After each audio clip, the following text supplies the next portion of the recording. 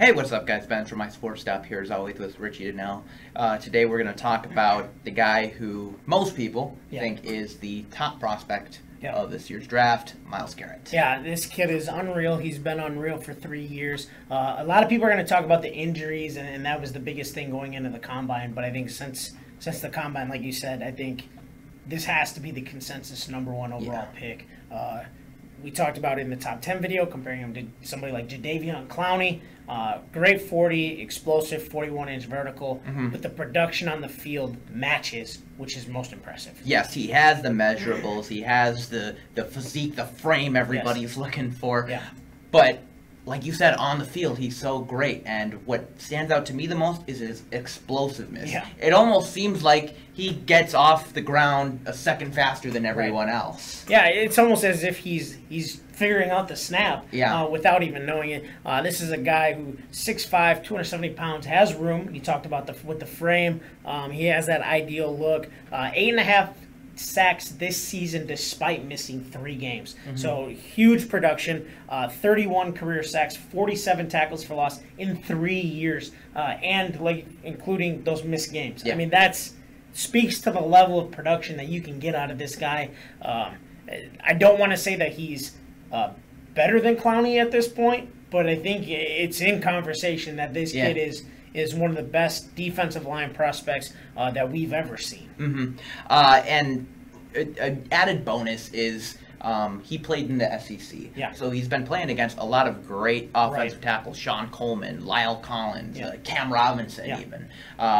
So that's got to help. Yeah, you think so. I mean, most guys that we see in the draft, you see a lot of SEC guys go at the top just because it seems to be the most dominant conference, and they compete against other dominant players every single week. But not only that, I mean, you talked about Cam Robinson, but Connor McDermott, who was on my top 10 offensive tackles list, he played against him as well, and just absolutely abused him against UCLA.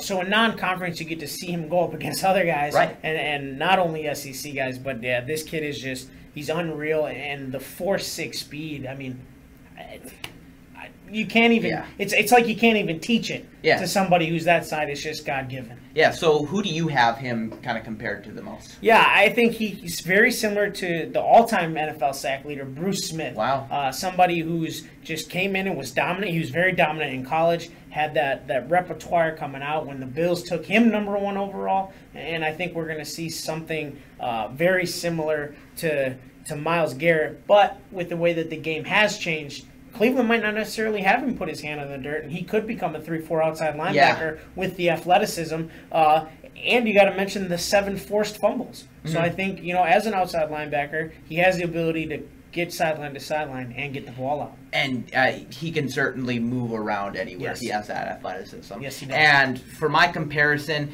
I think the biggest person everybody compares him to is Julius Peppers. Yeah. I tried to find maybe a player different, but to me, he matches the most with Peppers, especially when he came out of UNC. Right. He kind of has that same athleticism and frame, and I think, if you were talking about Julius Peppers playing at a 3-4 outside linebacker at the beginning of his career, he could have definitely have done it. Yeah, absolutely. He would have had just as successful as a career, and I think Garrett is the same way at this point. Yeah, I think that's a very good comparison to, especially with the way the game's changing. You can't expect necessarily him to stick at one position, and team pending, obviously, as well. Now, final question. Is there any way he's not the #1 overall pick?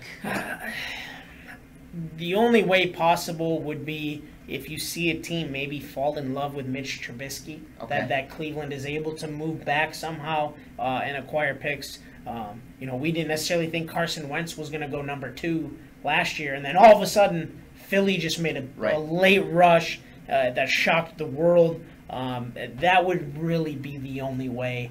This kid has been excellent at every point on the field, off the field, measurables, size. I mean, this is the definition of what an elite prospect is. Yeah, definitely a great talent to watch, and kind of, in my opinion, one of those once-in-a-generation guys. All right, guys, thank you so much for watching. Remember to go on our website, mysportstop.com, and subscribe to our YouTube channel for more original videos.